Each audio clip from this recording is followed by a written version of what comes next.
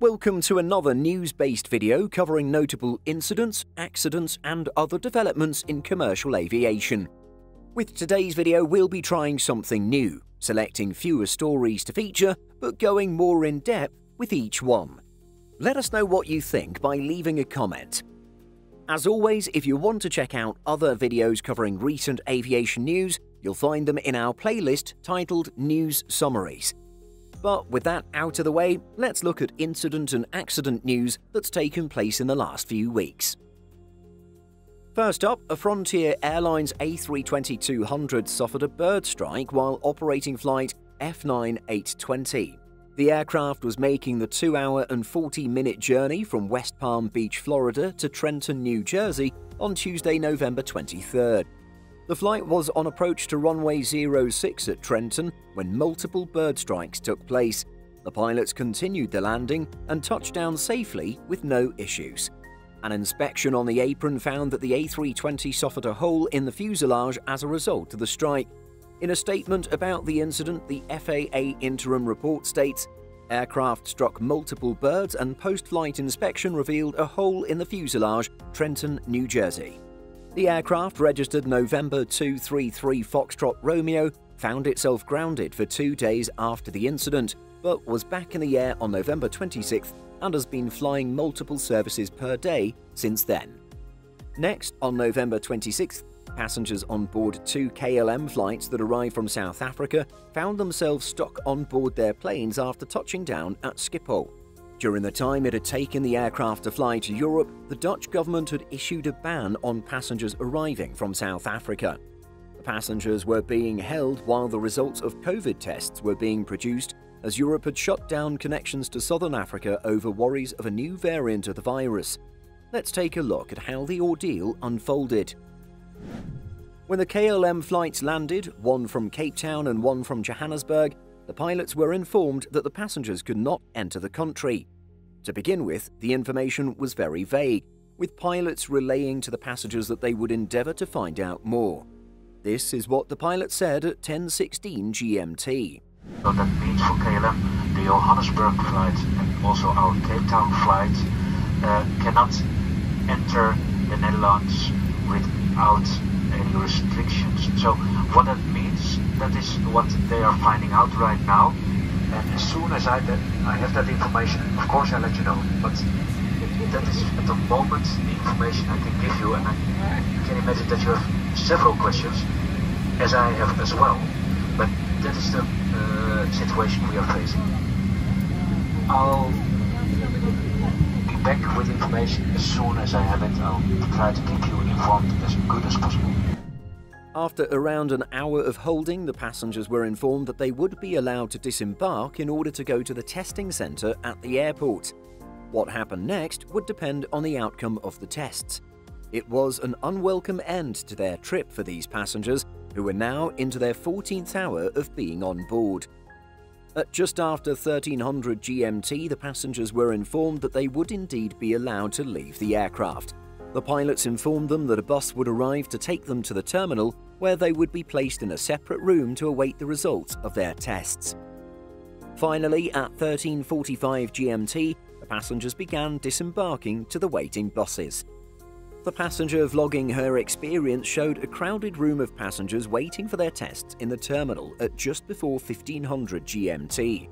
At just after 1600 GMT, or 1700 in Amsterdam, some people were still waiting to be tested. Hours later, at 0250 GMT, the one passenger vlogging her entire experience for Twitter posted that she was finally released to go home to undergo several days of mandatory quarantine, with law enforcement officers coming to check in on day 5. The next day, on Saturday, November 27th, a stowaway was found in the landing gear compartment of an American Airlines Boeing 737-800 that had landed at Miami International Airport. Reports indicated that the person was found alive and apprehended by authorities.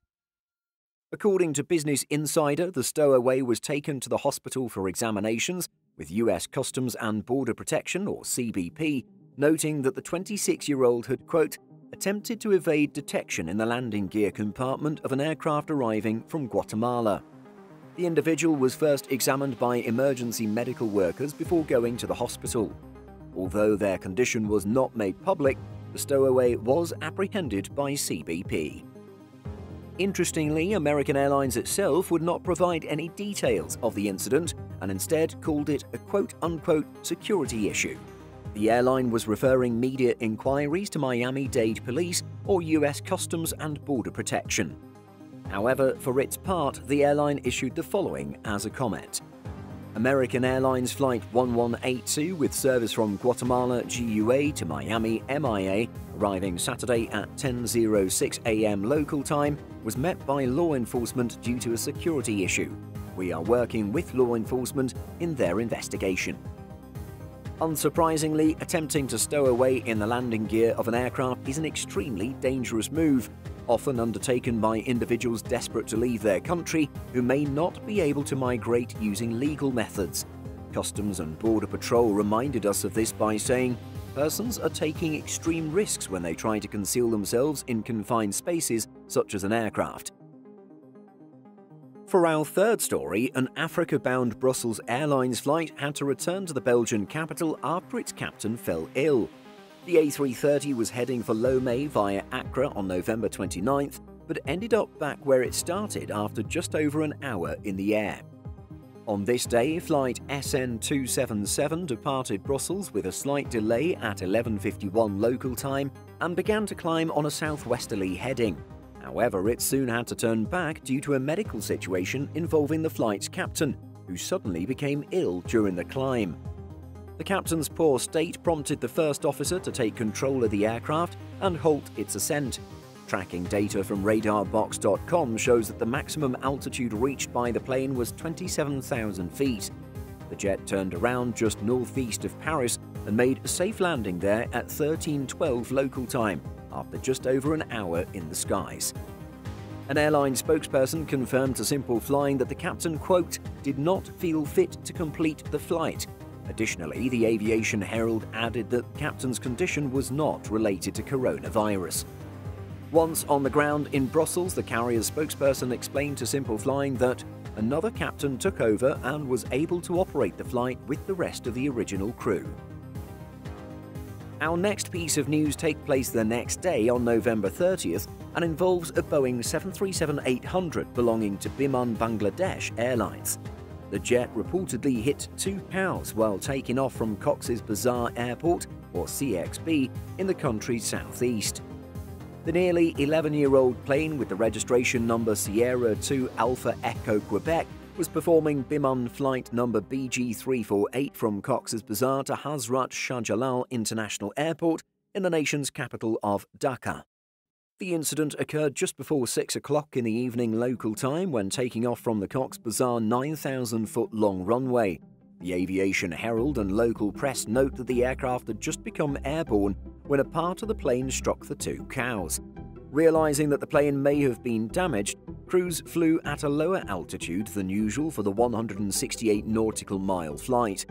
Air traffic control and emergency services at Dhaka were informed about what happened and prepared for an emergency landing.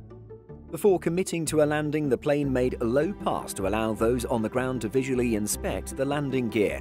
Once assured that everything looked okay, crews made their final approach, landing some 1 hour and 2 minutes after taking off. None of the 94 passengers and 6 crew members on the flight were injured, but authorities at Cox's Bazar Airport confirmed that they had found 2 dead cows on the runway.